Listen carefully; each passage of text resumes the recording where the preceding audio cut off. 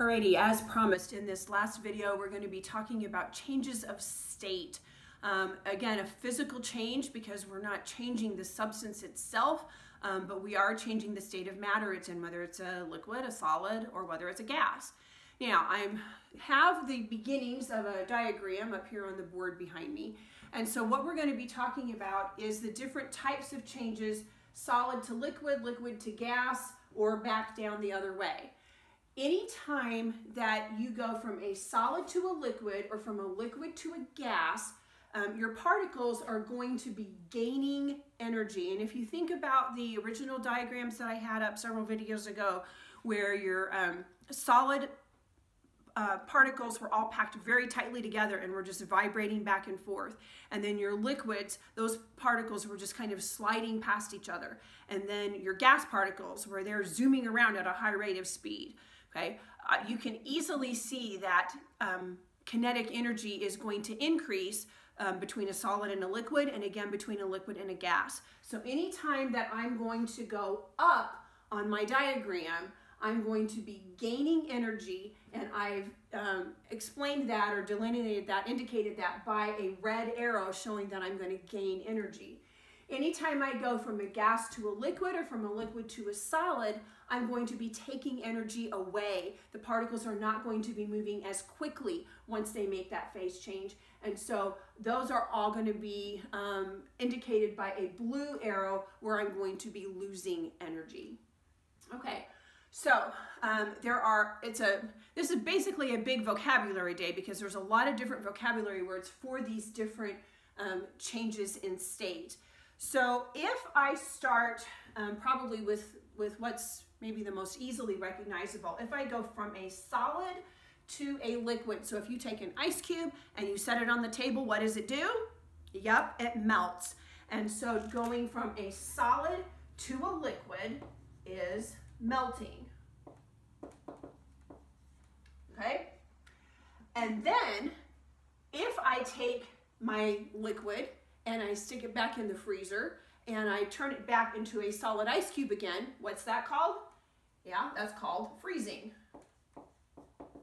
So here's an interesting point for you, and that is this. The melting point and the freezing point are exactly the same temperature. So if you think about an ice cube, you recognize that once the temperature hits 0 degrees Celsius, that ice cube is going to start to melt. Similarly, if you have liquid water, as soon as the temperature hits 0 degrees, that liquid water is going to start to freeze. And so the melting point and the freezing point, the melting point of ice, the freezing point of water are exactly the same temperature. They're both 0 degrees. And that's going to be the same for anything that melts or freezes. Now, obviously, they're not going to have the same melting and freezing point as water does. I mean, liquid metal obviously is going to be much hotter than liquid water because you don't want to touch it. You're going to burn yourself.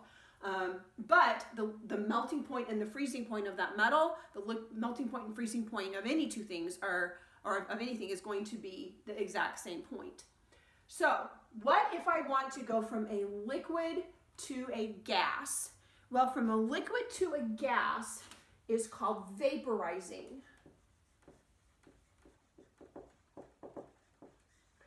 And there are actually two different ways that something can vaporize. One involves the temperature, and so that is going to be done with boiling it. So you can see that happen whenever you put water on the stove, turn it up high enough, and then as it starts to boil, starts to bubble, and then those liquid particles start to escape from the liquid and enter the gas phase. Okay, so that's boiling. However, it's also possible that if you have like a puddle outside on a sunny day, and eventually that puddle just disappears. Well, it doesn't disappear because it boils. It's not that hot outside. Even if it's a hot day, it doesn't get hot enough for water to boil on the sidewalk. So you can also vaporize a liquid just by evaporation.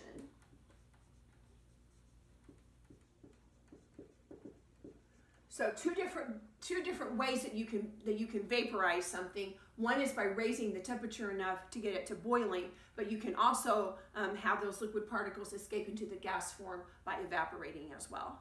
Okay. Then if I'm going to take that gas and I'm going to turn it back into a liquid, that is called condensation. You can often see condensation happening when you have a cold glass of something outside on a hot day, and the water molecules in the air will hit that cold glass, and then they will condense into the liquid form. Then the outside of your glass gets all wet. It's not like your glass is leaking. It's the water molecules in the air that condense on the side of the glass because it's cold. Okay, so melting and vaporizing both are gains in energy because we're going to a state of matter where the particles are moving more quickly. Condensation and freezing are both changes of state where we are losing energy, because in both cases, from a gas to a liquid, from a liquid to a solid, the particles are slowing down. Now, believe it or not, it is possible to go directly from the gas state to the solid state, or from the solid state to the gas state, and kind of bypassing the liquid state in between. And you actually have seen both of these, although you may not recognize that you've done it, that you have seen them. To go from the gas state to the solid state, that is called deposition. Now, you may have heard this deposition in terms of, if you've taken an earth science class already, you may have heard of this in terms of how a stream is carrying a load of sediment and it deposits it.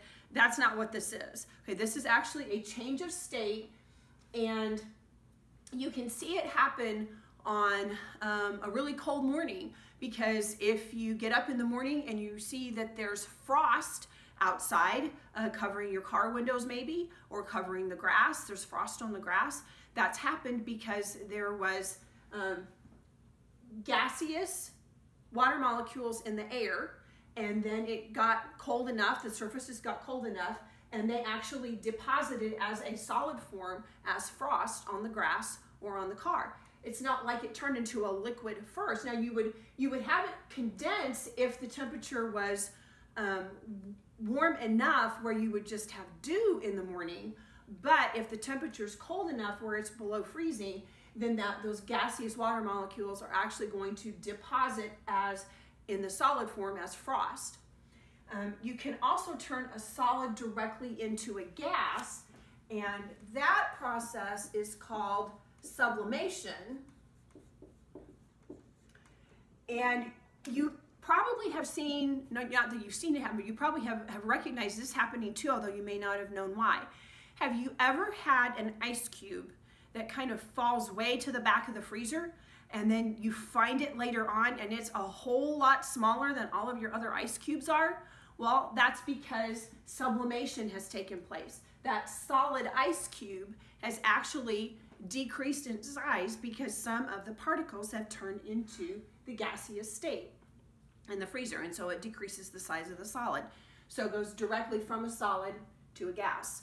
So again, I want you to be familiar with which of these particles or which of these processes are losing energy and which ones are gaining energy, and you'll need to make sure that you know all of these different terms for these phase changes as well.